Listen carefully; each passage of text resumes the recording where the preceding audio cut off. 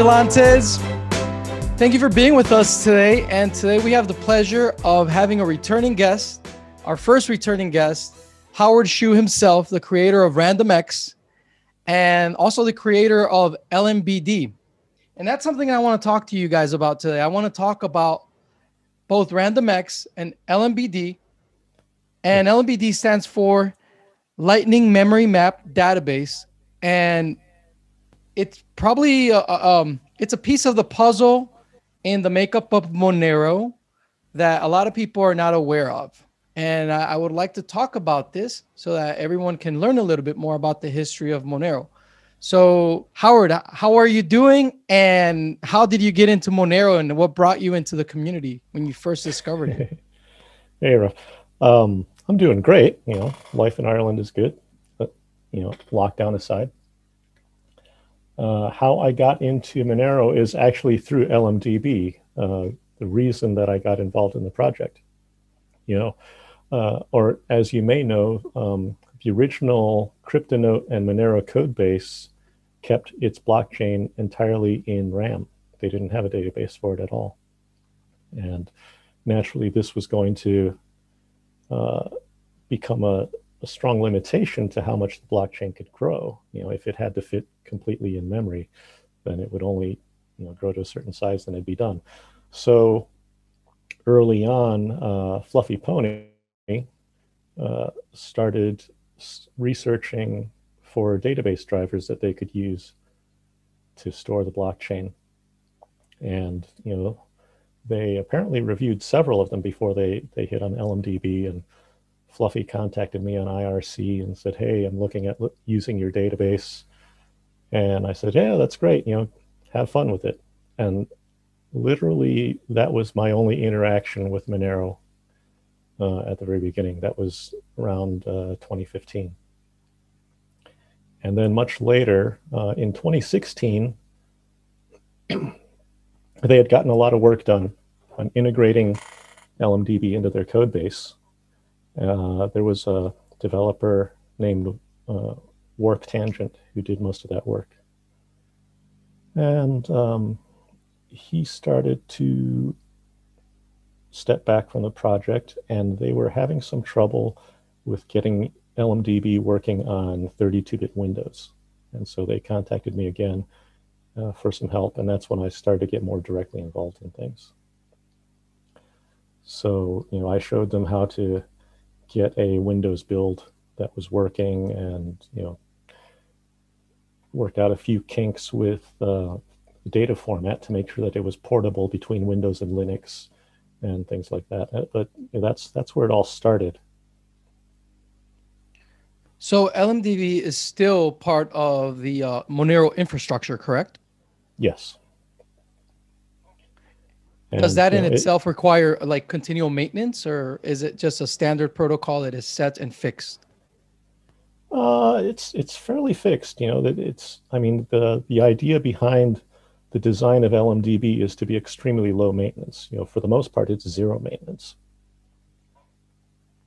And then you gave us RandomX. So for all those people watching right now, they might not understand what we're talking about. So if you could please give people an understanding of what is RandomX and why it was created to begin with for Monero. Okay. You know, before we leave the topic of LMDB, though, I just wanted to point out, you know, before that integration, it took like 20 hours to sync the blockchain, and it was only 1 million blocks. And after they integrated LMDB, it could do that sync in under 1 hour. So there was a huge impact on Monero's usability just from that. Wow, I did not know that. That's thank you. Wow, that's impressive. That's wild. Yeah. Wow. Oh, yeah, and I mean, you know, the people who were there from 2015, you know, saw that transition. I suppose everybody today just kind of takes it for granted, but yeah, that was an important data point back then. So RandomX, the reason that it got created was, you know, back in late 2017 and early 2018, we started to realize that mining ASICs were active on the Monero network. And these ASICs were just outclassing the GPU miners that had been the dominant mining hardware up till that point. And one of the principles in Monero, which was also one of the early principles in Bitcoin, is the idea of one CPU equals one vote, where we want individual PC owners to have a voice in mining on the network. And these ASICs tend to be large commercial ventures where they're deploying thousands of times more hash power than the typical PC. So they're really disrupting the balance of power on the network. So just keeping to the original principles of the project, Monero was designed to be, or intended to be, ASIC resistant from the very beginning. And so recently I saw a tweet of yours that regarded Monero's decentralization in terms of the amount of mining nodes on the network right now. And I saw those numbers and it was pretty outstanding. Yeah, that's right. So before the transition to RandomX, there were about 40,000 active miners. And today, 18 months later, there's over 90,000.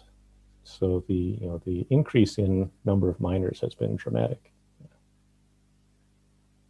Yeah, and to your point, that just shows how decentralization has grown and improved over the past 18 months. When you guys went on to launch RandomX, you guys were extremely careful. I remember speaking to you and you told me that you guys had 4 independent audits. That's right. Yeah. Can you please tell us more about this peer-reviewed process within Monero? Well, as you can imagine, everybody was paranoid about making this kind of a change, right? If we change the proof of work algorithm and there's a bug in it or something goes wrong, the entire network is hosed, right? So everybody was a little bit afraid to make this change, right? And so, doing the 4 separate code audits was a way for us, to double or triple check our work and make sure, that we had all the bases covered, because, we certainly didn't want to deploy it and then watch it blow up in our faces. So these audits were all community funded.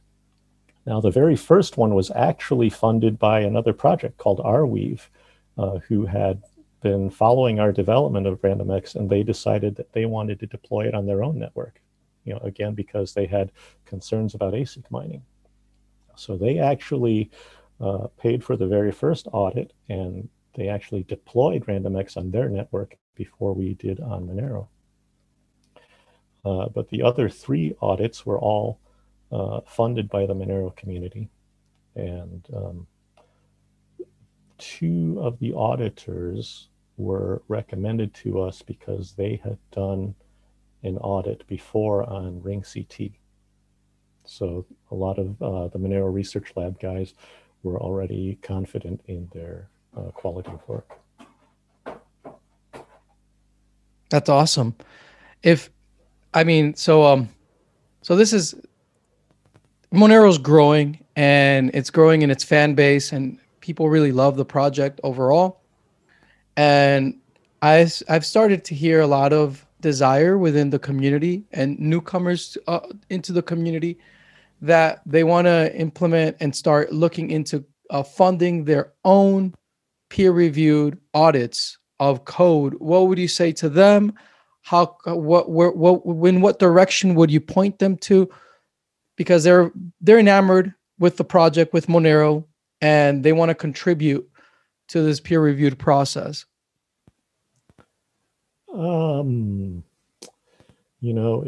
It's like we tell any other contributor, find a section of the code that interests you and just dive in. There's no barrier to entry. There's no gatekeepers on that. where is RandomX now, and do you foresee? I remember that right before RandomX was launched, there were a lot of contingent game plans as to what could happen in the future. Now that we are far along into the future of RandomX and we've seen how well it's operating, what do you foresee for the future of the mining algorithm of Monero, and what place do you foresee RandomX having in the near future and in, as time goes on? Obviously, I'm speaking in regards to very vague timelines, but I'm pretty sure you have a more clear, distinct historical horizon as to what is needed for the network than I do. So if you could please enlighten us, that'd be great. Yeah.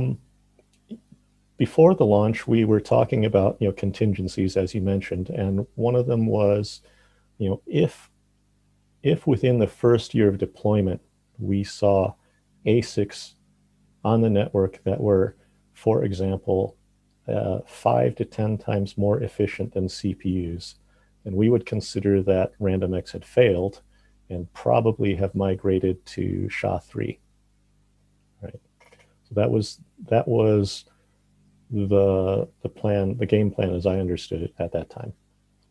So clearly here we are 18 months later, there are no ASICs.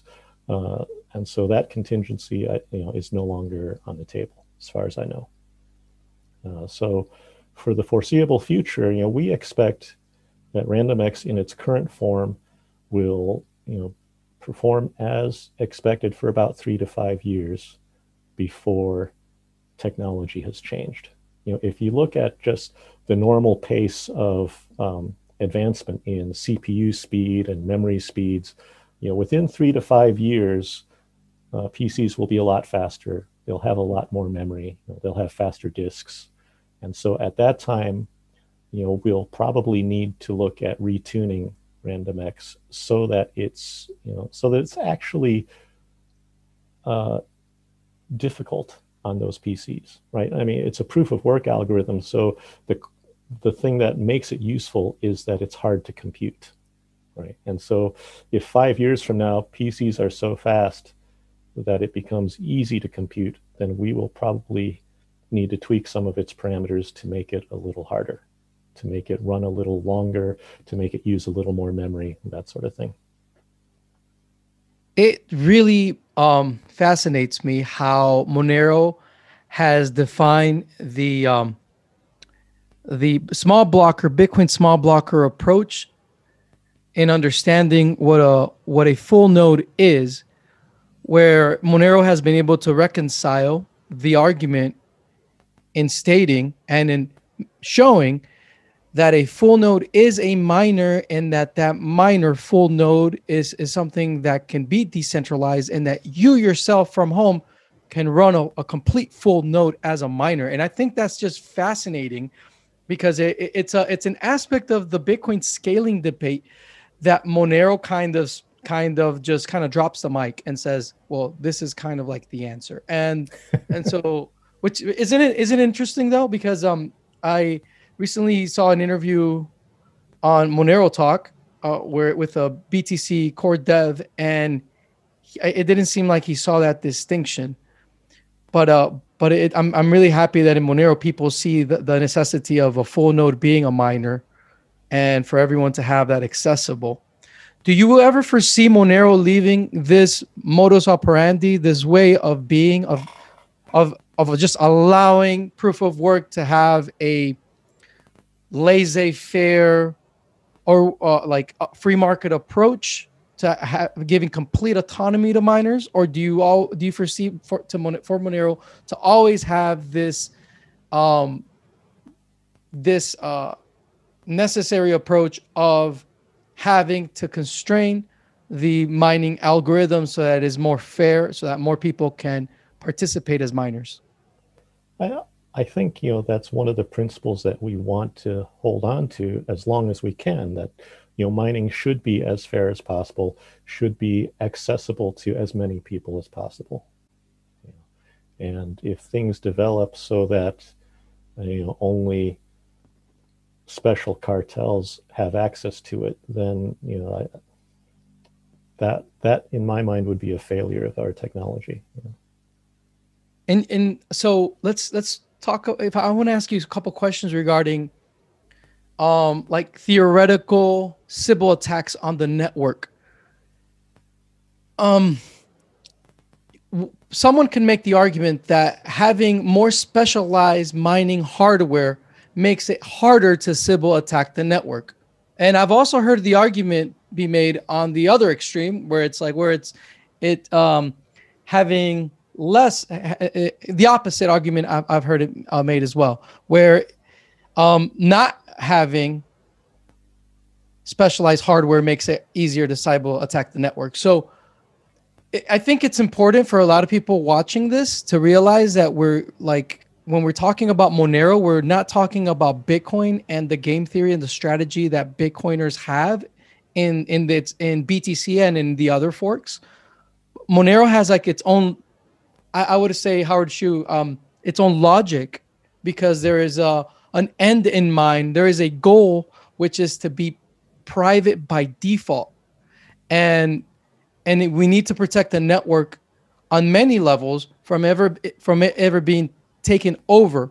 So I know that there's people in Monero in its history that have said, no, miners should have more autonomy, but overall the community has always come back to where we're at now, where no, miners need to be constrained so that everyone can operate as a complete full node miner.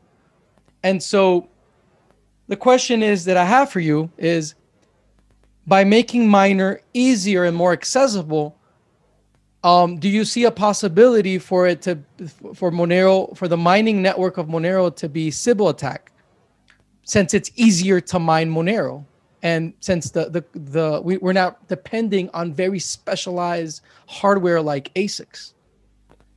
The Monero network can be Sybil attacked, but that's not really a mining attack. That's more of a verification or propagation attack, where one node gets isolated from the real network and gets fed a lot of false information from the Sybil nodes. That's separate from the mining activity.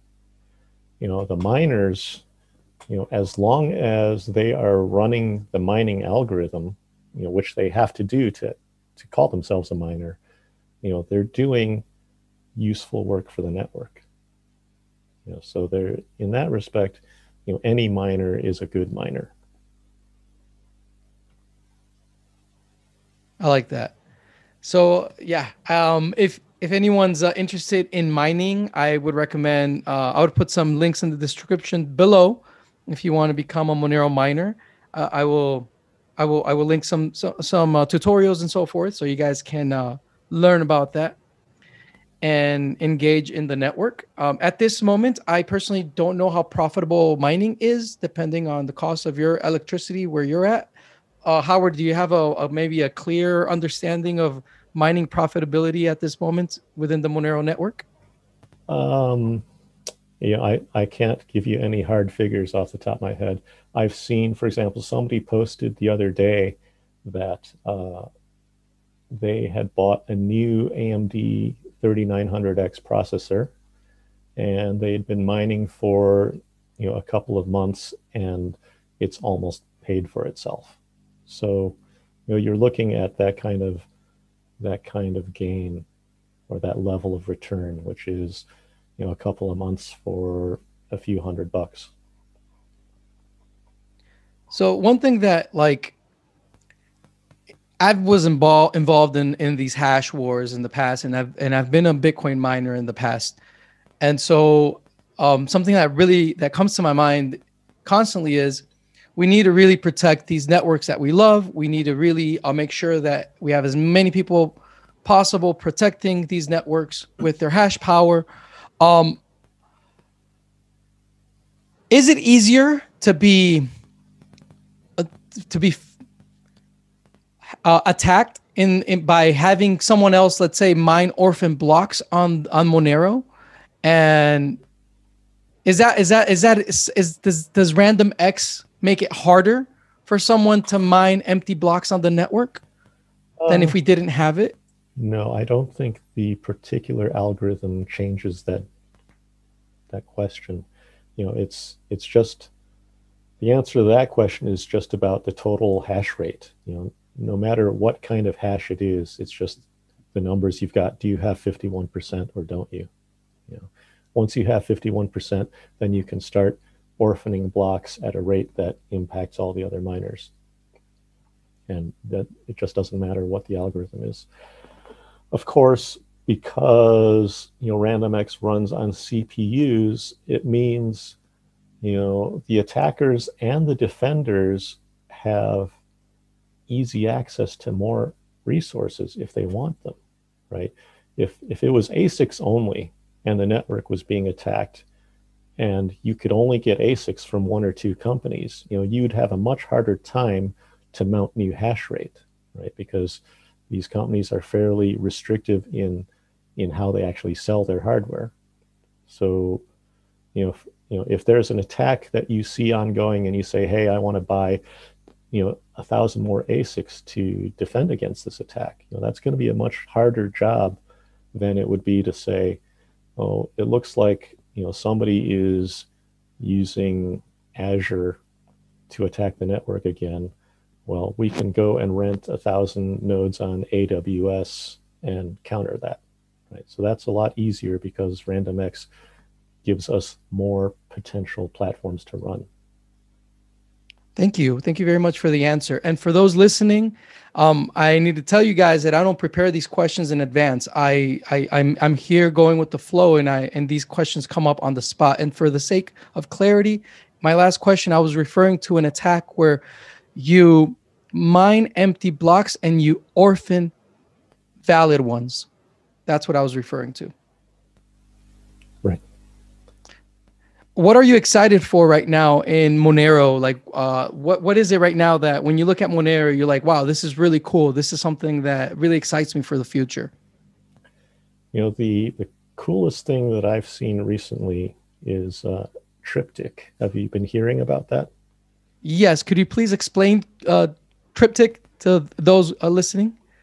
It's a new transaction mechanism that would replace the current ring CT mechanism, and it allows us to have ring sizes much larger than current. It's been demonstrated with a ring size of 128 members versus the 11 that we currently use.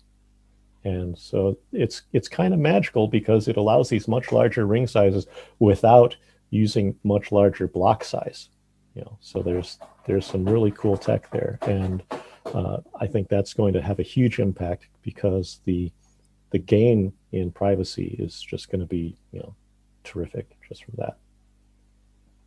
And for the sake of the layman listening, could you please expound some clarity here on this next topic? A lot of rival chains to Monero are talking about anonymity sets. Right. Does the ring size itself correlate on a 1-to-1 ratio to the anonymity set, or is anonymity set something that you calculate differently? Yeah, it's different. It's the ring size is an element of the anonymity set, but a single ring isn't the total story. Because the rings propagate forward and backward in time, the anonymity set depends on the point in time that you're analyzing. And the further back that you move in time, the larger the set gets.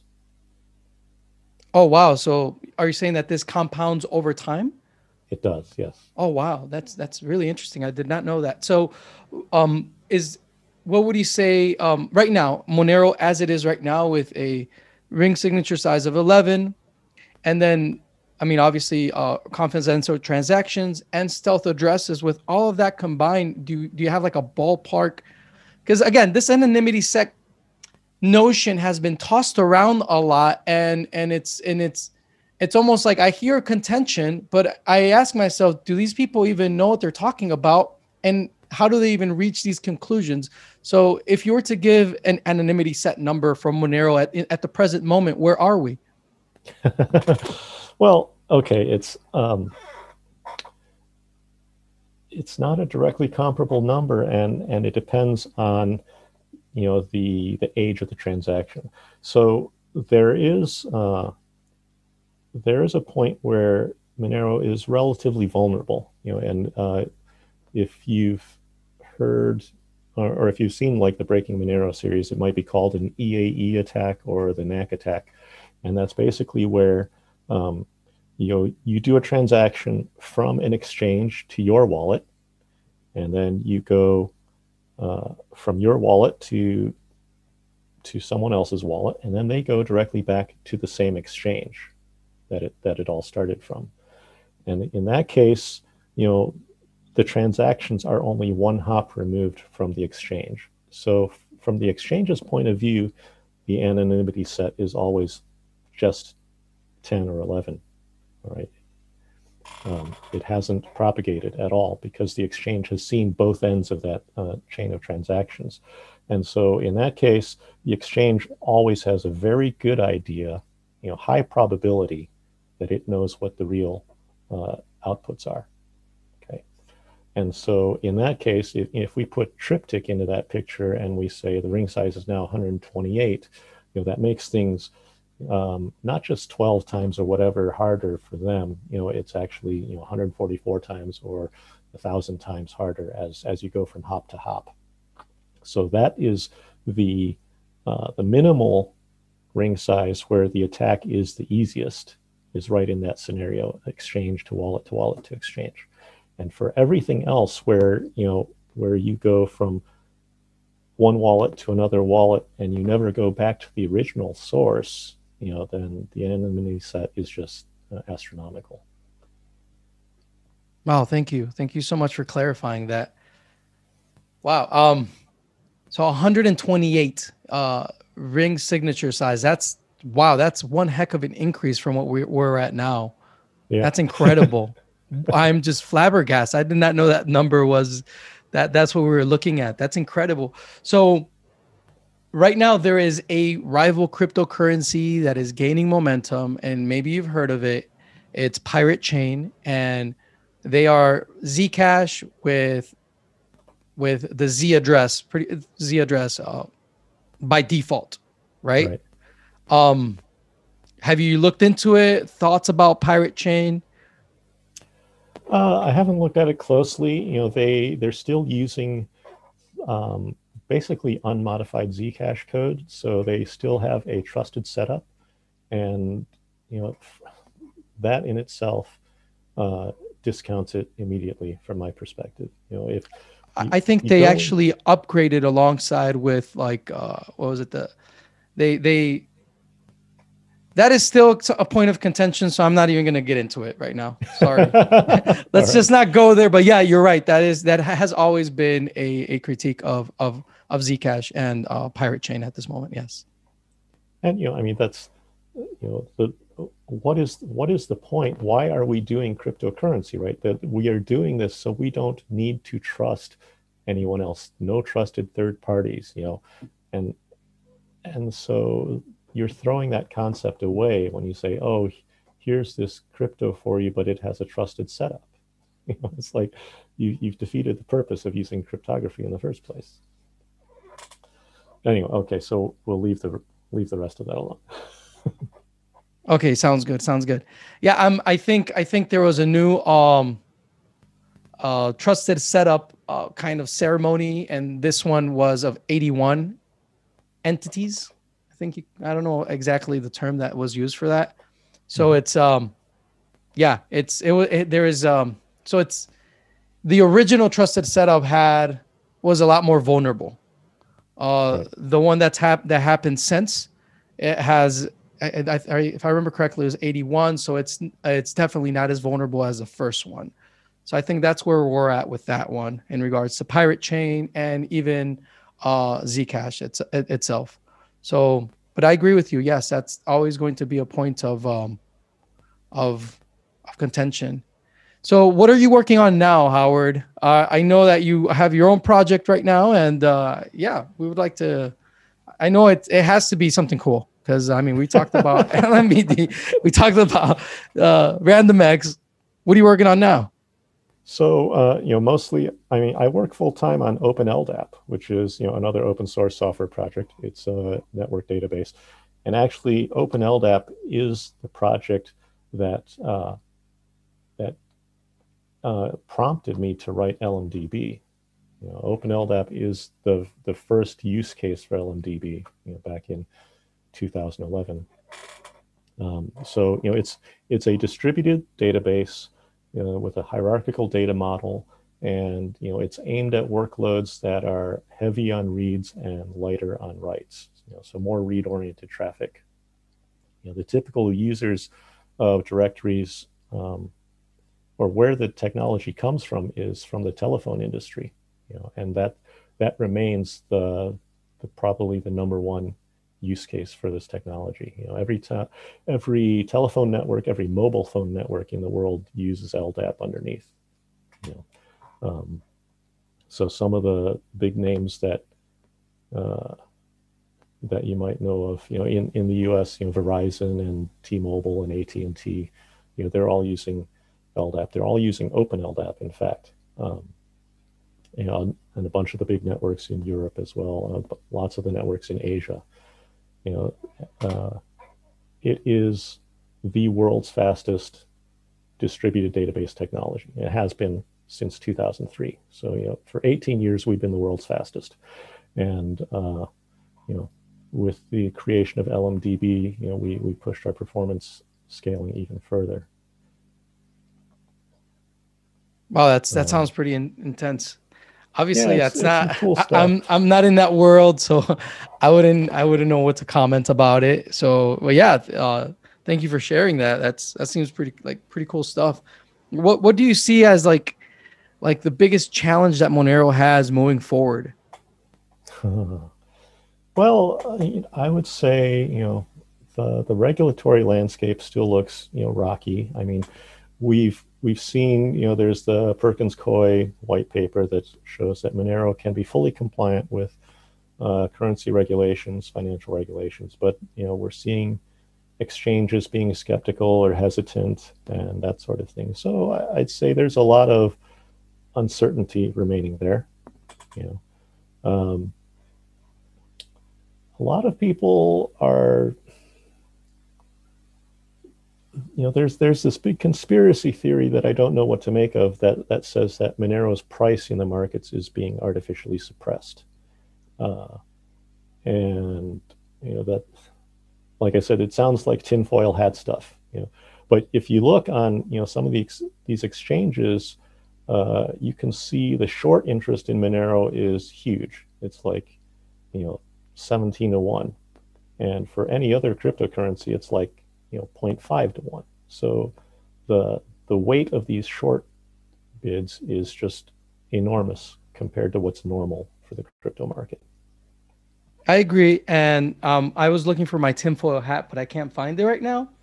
So I'm going to be as, but yes, I agree with you. I speak with a lot of people that actually run exchanges, that are CEO of exchanges, and they tell me this. They're like, Raf, we have a lot of people buying Monero, and that's a lot. It's always a way bigger number than selling Monero. I've had exchanges tell me I have people buying Monero. I have no one selling Monero. That's been actually, that was someone that I interviewed here that they said that. Andres Brecken of Sideshift.ai said that. I have people buying Monero. I have no one selling Monero. So, I honestly, I think these exchanges are a problem to crypto in general, and these KYC/AML exchanges. And I'm really excited for all these decentralized exchanges. I know recently, I think just a couple, less than 24 hours ago, Haveno exchange was launched. Do you know about Haveno? Like, I've just seen the announcement, like you have, I'm sure. Yeah, it looks like a great initiative.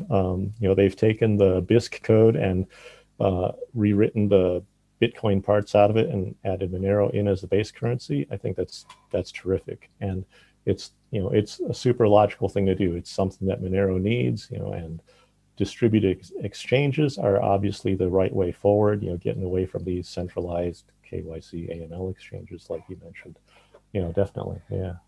So even every privacy enthusiast out there, even the when you talk to like the pirate chain guys, they see Monero as their like gold standard. And whenever they talk about building like a decentralized exchange in the future, they always see Monero as like the leading cryptocurrency within a platform that they themselves would build. So that shows you how like Monero is really like the digital gold in cryptocurrency, and it is the standard. And it's mind-boggling to me how undervalued it is in the market right now. It makes my tinfoil hat. I'm looking for it because it makes no sense. It makes no sense. Right. Yeah, it makes no sense. And yeah, I can't say anything else besides that. You know, makes no sense. I'm happy we agree on that because so it's not me. It's not just me. I guess we both. Yeah, I got. Hopefully, you know, the lockdowns end and we have another Monero con, and then we can all just walk in with our tinfoil hats and recognize one another from afar. There we go. Yeah. Right, Howard. Yeah. Thank you so much for being with us, and thank you for your time. And you gave us a lot to think about. I know this comment section is going to go crazy. When I talk to guys like you, I wish I had another Rafael here doing more thinking with me so that I can have more questions to ask you, because I know the moment that we hang up, I'm going to have like 30 questions lined up. I'm like, man, I should have asked him this. I should have asked him that. So I'm going to have to invite you again. I'm just letting you know. I'm going to have to invite you again. And so, yeah. When do you think, where's the status on Triptych right now? I don't know that it's actively being integrated yet, but you know, the code seems to be fairly mature, so it's in pretty good shape. And who's behind that? That's Sarang, right? Sarang Nolder? Yeah, that's right. Okay, right on. That's I thought he was on vacation. I guess he couldn't stay idle for too long. You know, right? You get bored when you go away. Hilarious. I love these guys. Like all these people. For all you watching right now, you have to understand that this is a work of love, and a lot of these guys. A lot of them don't even have to work anymore, but they can't keep themselves from working because they love this so much.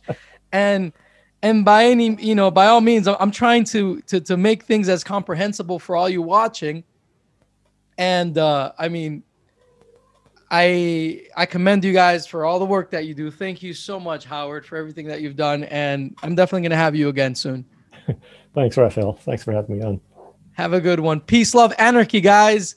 Stay safe out there. Look yourself in the mirror and remember that the most important person in all of Monero is you. Thank you very much, Howard. Thanks, Raf.